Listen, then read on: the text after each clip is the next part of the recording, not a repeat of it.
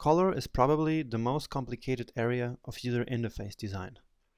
This is because we have a tendency to use colors that distract and feel completely unnatural. That makes our design look messy. So let's try to avoid that with these guidelines.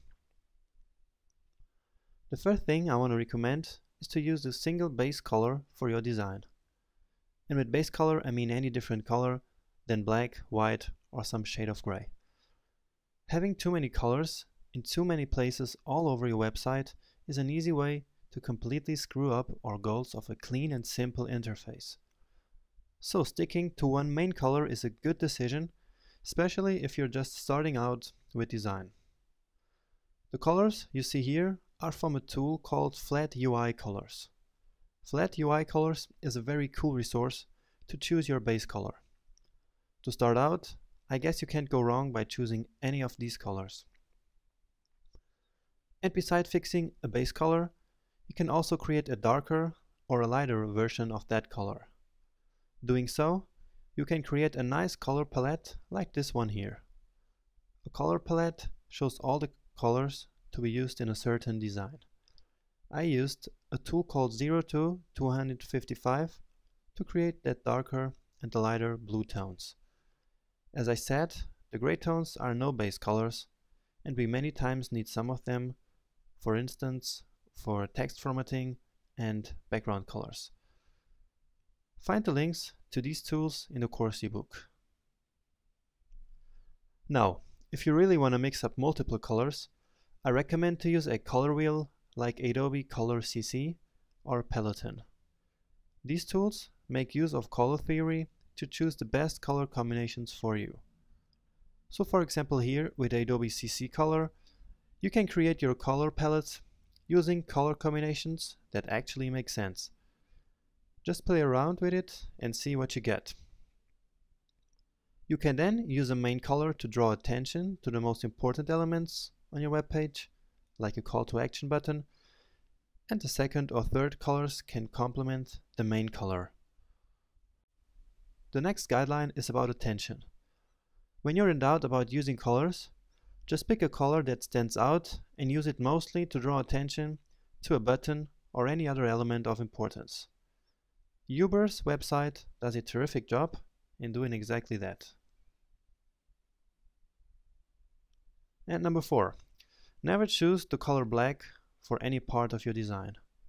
This is because black actually almost never appears in the real world. So using complete black just doesn't feel natural. And last but not least, I want to say a few words on which colors you should actually choose for your design. That's because picking a color for a website means more than picking your favorite color and turning it into a design. It means picking the right color in order to get the desired response from your audience. Color really makes a difference. This happens because there are psychological effects behind each color. So let's see what feelings each color can evoke and how to use this knowledge. Red is a great color to use when power, passion, strength, and excitement want to be transmitted. Brighter tones are more energetic and darker shades are more powerful and elegant. Orange draws attention without being as overpowering as red. It means cheerfulness and creativity. Orange can be associated with friendliness, confidence, and courage. Yellow is energetic and gives the feeling of happiness and liveliness. Also, it associates with curiosity, intelligence, brightness, etc. Green is the color of harmony, nature, life, and health. Also, it's often associated with money. In design, green can have a balancing and harmonizing effect. Blue means patience, peace, trustworthiness, and stability. It is one of the most beloved colors, especially by men. It is associated with professionalism, trust, and honor. And that's actually why the biggest social networks use blue. Purple is traditionally associated with power, nobility, and wealth. In your design, purple can give a sense of wisdom, royalty, nobility, luxury, and mystery. Pink expresses romance, passivity, care, peace, affection, etc. And finally, brown is the color of relaxation and confidence. Browns means earthiness, nature, durability, comfort, and reliability. So that's it for colors. If you want to learn more on this subject, I included a couple of links in the course ebook where you can read all about color theory.